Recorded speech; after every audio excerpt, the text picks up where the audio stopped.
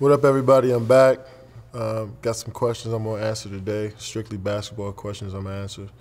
My boy Rich is behind the camera ready to roll them off, so let's start it. Toughest defender you've ever had to play against in the NBA and why? Toughest defender, easily Tony Allen. He's just laterally so quick, and he uses his hands well, and he's strong. So he got around screens pretty easily. He contested my shots pretty well. He made me work for everything, but I figured him out. We had some nice battles. And toughest player for you to defend and why? Toughest player for me to defend one-on-one had to be Kobe, just because the way he made tough shots, it's easy to get discouraged when you play great defense and he still make a tough shot. That was tough to get over as a young player, and just through his footwork and how he made the aggressive players foul him. It was difficult to stay out of foul trouble. What aspect of your game do you still think you need to work on? I just think I need to work on my overall game as far as my skills. I can be better shooting pull-up jump shots going right from the three-point line and from mid-range. I could work on my left hand, being a little better ball handling and wise and finishing around the rim. So just like, the small details of what I have already, just try to tighten them up a bit. You mentioned that Giannis could one day go down as the greatest, but which other players do you see in the league now that have the potential to be in the same bracket as the Greek Freak?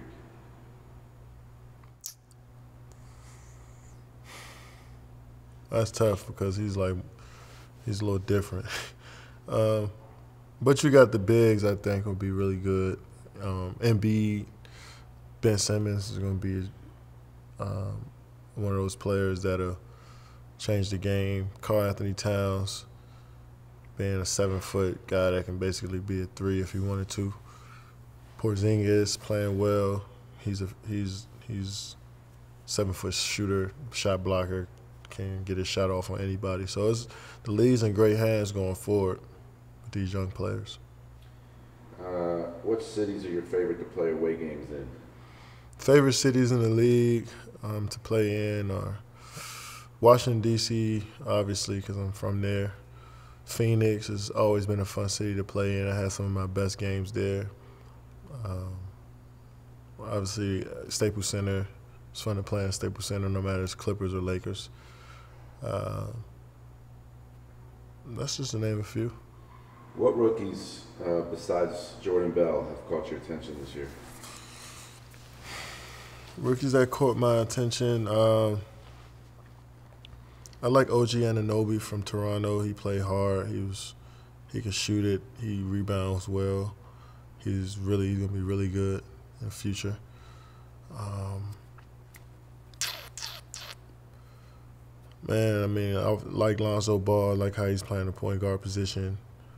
Jason Tatum's playing well in Boston. He's playing like a seasoned vet. You got De'Aaron Fox hitting game winners.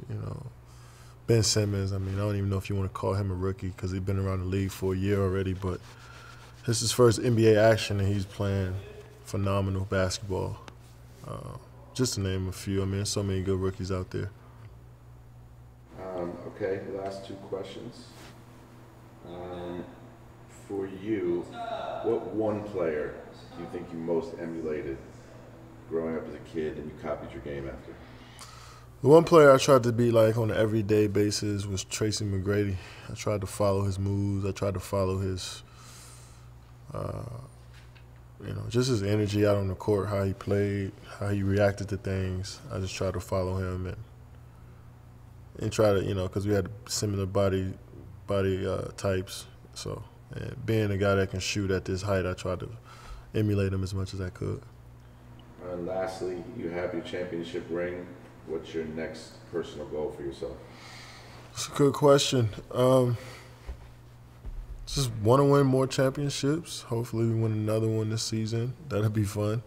Want to continue to grow on the defensive end, so hopefully I can get a defensive honor. I know shouldn't be playing for that type of stuff, but it would be cool to be a part of that, top level defenders in the league. So we got to keep working and stay locked in on the defensive end. and just keep growing my game and see how far I can take it. I mean, that's about it. But defensively, I want to continue to keep being there for my teammates and hopefully help us get the #1 defense in the league. That's it. I appreciate all the questions. Thanks a lot. Please subscribe to my page. I appreciate all the love and support always. We continue to bring more and more videos. JaVale McGee Show. It's coming soon, next episode, so stay tuned for that. And Katie is out.